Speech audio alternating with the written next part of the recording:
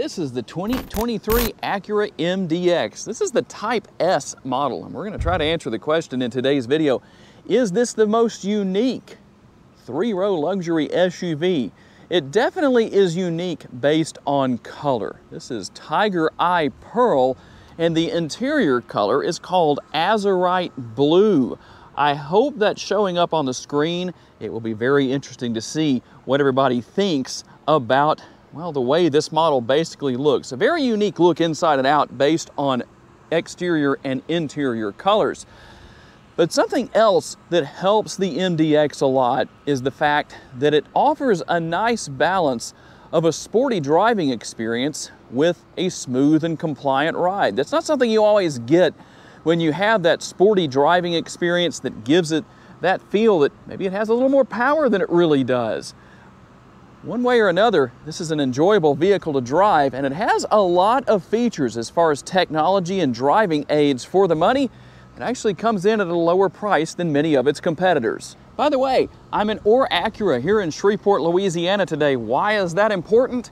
Because if you watch this video or any video that I filmed here at Orr Acura and you come in to buy a vehicle, tell the salesman that you talk to that you saw the vehicle in one of my videos. You will get $500 off. That's right, it is the Vehicle Visionary discount. Being that this is the Type S, you're going to notice some differences here on the front fascia compared to other trim levels of the MDX. Obviously, we're going to have the Type S logo. We're going to have the multi-jewel LED headlights, the chicane LED daytime running lights.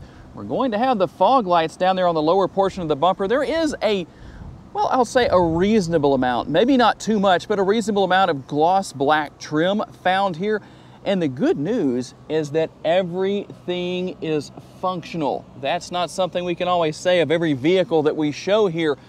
And something that I like about this front grille is the way that it looks. It already looks like it's in motion even when the vehicle is not. That's a good thing. And a good close-up look for you. I hope the camera is doing justice to this Tiger Eye Pearl exterior color. I have another one of those Type S badges right there. And all over the vehicle, I think it's a good balance. I don't think it's too much, but everything is going to be gloss black as far as the trim all over the vehicle. And the gloss black mirror caps, we're going to have the power adjustable, heated, power folding side view mirrors. The turn signal indicators are built in. And let's take a quick look at the remote. I'm going to have the remote start right there. That's what that is. And then obviously everything else that you would expect to see here. We're gonna have the rear privacy glass that it almost seems that the gloss black trim kind of makes that look a little bit darker. I don't know what the percentages are on that, or I'd give them to you. I'll see if I can get that and put it on the screen. We will have the roof rails up there again with that gloss black exterior color. Now tell me what you think. Should that shark fin antenna be body color or should it be gloss black? I think the body color really fits here. That's gonna flow its way onto the rear window spoiler or rear roof spoiler. We will have the exposed rear window wiper. I like to see that tucked away inside the rear roof spoiler. Just one of those preferences. I know the average person is likely not to be too concerned about that. And you can see the same basic design here with the LED tail lights that mimics what we saw on the front end with the headlight housing. The Type S logo, a little bit more of that trim that works its way back here and finishes things off, not only in the area on the top of the bumper, you also have the rear splitter back here as well, or excuse me, rear diffuser. Yes, you can laugh that I messed up on that, but we're doing this in one take. I've gone too far to start over now. And we'll have the quad tip exhaust. Under the hood is the turbocharged 3-liter V6. It makes 355 horsepower, 354 pounds-feet of torque. It's mated to a 10-speed automatic transmission. And you'll notice with all of the open vents, the grills, upper and lower, everything here, that actually is intentional to allow more airflow. Also, this has been aerodynamically tested. This vehicle is very much meant to be different from your typical Acura MDX, and it is all-wheel drive. And you have the Type S specific 21-inch wheels. You're going to notice those red brake calipers that really stand out Tell me what your thoughts are. What would you think about having body color brake calipers? Would that be too much maybe of that exterior color? Tell me what your thoughts are on that. And how about tire size? 275 is so wide, the 275 width, just about is as far as my hand can stretch, and we'll have the 40 series sidewall. We do have adaptive air suspension as well. And if you thought I forgot, don't worry, I'm going to tell you about the MPGs. They are 17 city, 21 highway, 19 combined. And if you're curious, I don't know how many people ask this question, but I'll share it anyway. The gas tank size is 18.5 gallons. If you're interested in towing anything with your MDX, it can tow up to 5,000 pounds. You do have the motion sensor back here. A multitude of different ways to open the rear cargo area to reveal the 18.1 up to 95 cubic feet worth of cargo capacity. Let's see if I can do this one-handed. Kind of hard to do sometimes that way. We'll see if we can make that a little bit easier. And obviously you can lower the middle row seats as well, but I like the configurability of what we have here. You can remove this seat as well, and you can also lower these seats. So that makes a big difference, but that's not all we have. Let's just say you're hauling something in this area. The rear seats are in their upright position, and you're hauling something back here, but you're saying to yourself, I don't want to get that carpet dirty. You know what? There's an easy solution for that. Now we're going to find out how talented I am one-handed. Can I do this? I don't know if I can. We're going to find out here. Let's see here. It's just a little awkward, but you know what? I think I managed to pull it off. Well, maybe not. There we go. You can turn that floor over. It has a plastic side as well. So a dual-sided floor, that definitely makes a difference, and you do have some extra storage space underneath. And just in case you're interested in seeing the proof of what I said about removing that middle row seat, well, there you go. So quite a few options that could open up. And we'll take a closer look into the azurite blue interior. Very nice looking. Normally, I have to say, I'm not a huge fan of white contrast stitching or the white piping, but it just seems to fit with this particular interior color. You do have the nice comfortable armrest. I'll give it the armrest test and say, yes, it is comfortable for my arm to rest on there. You've got the nice large bottle holder and space for additional snacks and whatever else anybody wants to put in with the door bin. And you're going to have the panoramic sunroof. And one thing I wanted to show before we hop into the third row and talk about overall space is the fact that you can see I have the seats here on the left-hand side all the way back, the seat over there on the right-hand side all the way forward.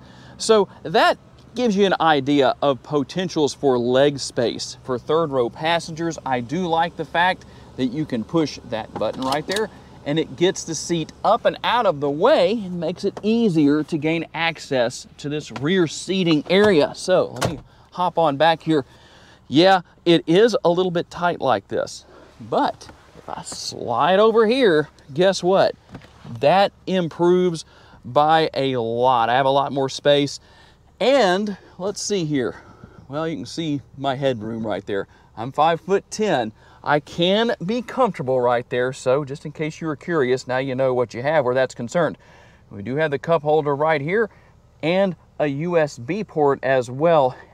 If I was going to sound the gong on anything, that would probably be what we have with the location of the USB port. I would really like to have it right here, although that does have benefit for tailgating potentially when the rear door is open. And if you were curious to know what it looks like from this particular perspective with the panoramic sunroof, there is your answer. And one last thing before I hop out of the rear seat area. The good news, if whoever's in the middle row seat area forgets about the rear seat passengers, well, all you have to do is push that button right there. And once again, the seat automatically gets up and out of the way. And as far as middle row passengers go, quite a bit of space here as far as storage goes. A little bit of gloss black to liven things up, if you want to put it that way. And then we have the third zone of the tri-zone climate control. Now, I would like to see ventilated seats back here, but you do have the heated seats, not a big deal. And then the 115 volt or 150 watt outlet right there, the dual USB ports, and the 12 volts. So quite a bit in the way of connectivity back here, and also the dual air conditioning vents. And taking a look into the front seat area through the passenger side door. Nice large door bin, just about the same size, maybe a little bit bigger than what we saw in the rear. And you can see something you don't always see. At the price point of a vehicle like this is something I believe it absolutely should have, and that is going to be seat memory on the passenger side, which means you're obviously going to have seat memory on the driver's side. Fully adjustable power seats for the driver and passenger. They are heated, and more importantly, they are also ventilated. That's really important for those of us living in Northwest Louisiana, especially here in the month of June. Gonna have some more of that gloss black that continues its way into and across the interior as far as the dash area goes. We've got the nice felt material here. Makes it very comfortable to reach into the glove box if you're going to put gloves in there. And then you have the 12-volt power outlet right here, kind of hidden away, but there it is in case you were wondering about that.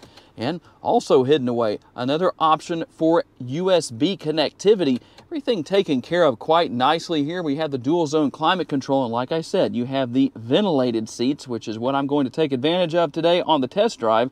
And even while we're talking about the interior of the vehicle, your dual zone climate control and the push button shifter. Tell me what you think about that. Do you like that? Would you like to see something different? I'm always curious to know. A little bit of storage right here as well as your cup holders. Here's your wireless charging pad and the multitasking lid for the center console. Why is it a multitasking lid? Because it's also an armrest. But we can open that up and take a look. There are a couple of ways to open this. So what I did was use this button right here. There's also the release right here that allows you to open up and see the inside of the center console. Quite a bit of space in there and even more connectivity. There's definitely no shortage of connectivity options within this interior. Before we hop into the interior, let me show you these power folding side view mirrors in action. When you lock or unlock the vehicle, that's what's going to happen. Just in case you were wondering, I talked about it, but I didn't demonstrate it earlier, and I likely don't need to tell you too much about what you have here with the additional buttons and switches on the driver's side door. And we'll take a look here at some of our functionality that we can use. You also have the control right here for the tilt and telescopically adjustable steering wheel. It is power adjustable. And when you hop in,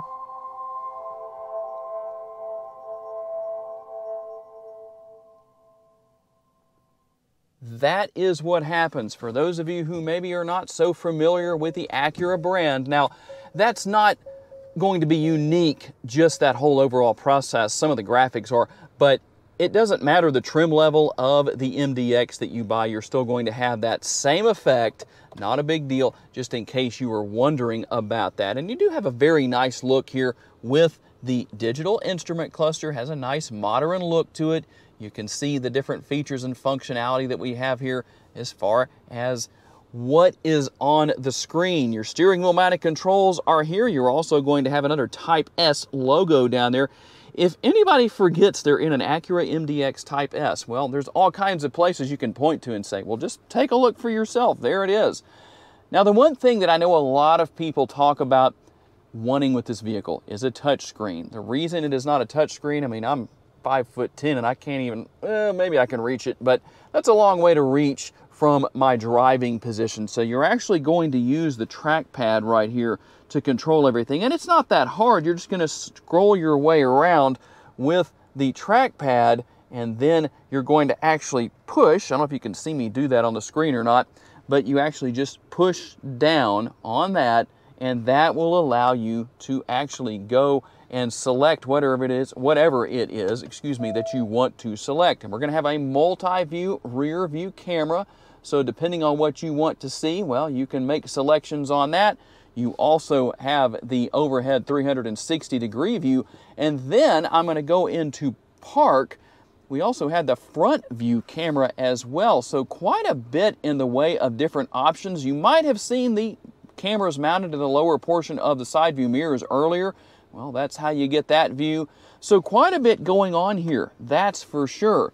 But with all that horsepower and torque under the hood, what is this MDX like to drive? Let's get out on the road and find out. And by the way, even though I didn't mention it earlier, you probably saw the shifter paddles right here that you can use to manage the 10-speed automatic transmission. And before we get out for the test drive, I do need to remember to tell you about the different driving modes. So we have comfort, we have snow, We also have lift. So if you need to raise the suspension, you can actually do that. You have normal, you have sport. And then if you push right here, you can go into individual. So a lot of options where that is concerned. And when you turn the vehicle off, here's what happens. Again, I apologize for you Acura veterans out there. You're used to the brand, you know what's there, but for those of you who don't, I just wanted to show you what happens when you turn the ignition off. I promise we're going on a test drive, but there's just so much I need to remember to tell you about. There is a head-up display here as well. Just wanted to make sure I showed you that it's here.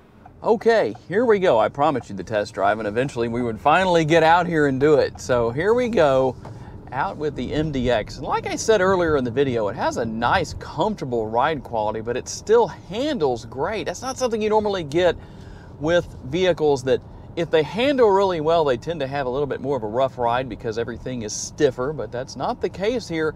A lot of comfort and convenience here within the interior. Definitely a well-rounded vehicle in a multitude of ways. And I'll tell you what, I'm gonna have to be a little careful here, so we're gonna slow way down. But when you want to go, you can. I won't get into it too much. We'll get on out of here before you upset the neighbors. But the power here and the torque, when you drop the hammer, drop the loud pedal, well, you definitely get up and go. For those of you who understand the principles behind merging into traffic on an interstate or a highway where the speeds are fairly high, 55 or higher, whatever the case is, even lower than that, you have plenty of horsepower here so you can safely merge into traffic by not driving under the speed limit. Yes, that's a little bit of a hint to some of you as well. I do not like merging behind people who are doing 20 and 30 under the speed limit in such situations. That is not a fun experience. Handling is definitely great here, and you have a nice, comfortable steering wheel, as I showed you earlier in the video. It's heated. It would be interesting to have a ventilated steering wheel. I don't know how comfortable that would be, but it might have its advantages. I don't know. Tell me what you think down in the comments section. Maybe tell Acura what you think down in the comments section. The seating itself, also nice and comfortable, obviously fully adjustable. And with all of the different safety features you have here, it really makes this a great vehicle to drive as far as your lane departure, lane keeping assist, road departure, all that good stuff. It's all here. In fact, very high rating on safety as far as the MDX goes. A really great vehicle. I know the one thing that a lot of people want to see change on these models would be the infotainment screen becoming a touchscreen. I'm not sure if we're going to see that in the future. I know it's not going to happen for 2024. In fact, it might be 2024 before we get moving again because of this person in front of us. Hey, that was kind of a perfect way to take advantage of that, but they were already pulling out of the driveway by the time I came around the corner, so I'll cut them a break. But one way or another, a very enjoyable vehicle to drive. The head-up display, I hope it showed up on the screen when I showed that to you earlier. It is nice and bright. You also have your speed limit sign recognition with that. So quite a bit working in favor of the MDX. Tell me what your thoughts are if this is something you plan to buy. So tell me what you think down in the comments section. Is this 2023 Acura MDX Type S the most unique three-row luxury SUV based on exterior color and interior color? It sure is in the front running for such a thing. And then you add in the additions of what this Type S model has compared to other more traditional, we'll say, trim levels of the MDX. There's definitely a lot here that separates it apart. Got to say a special thanks to my friends here at Orr Acura for loaning me this MDX for the day. Don't forget about that vehicle visionary discount that you can take advantage of here at Orr Acura. There is a link in the description of the video to this model, by the way, and to their website in general if you're interested in another Acura product. And I also have to say a special thanks to each and every one of you for being kind enough to give me the opportunity to give you a vision for your next vehicle. If you enjoyed this video and want to learn about other vehicles you may wish to consider purchasing, check out the video that's on the screen right now, and I will see you there.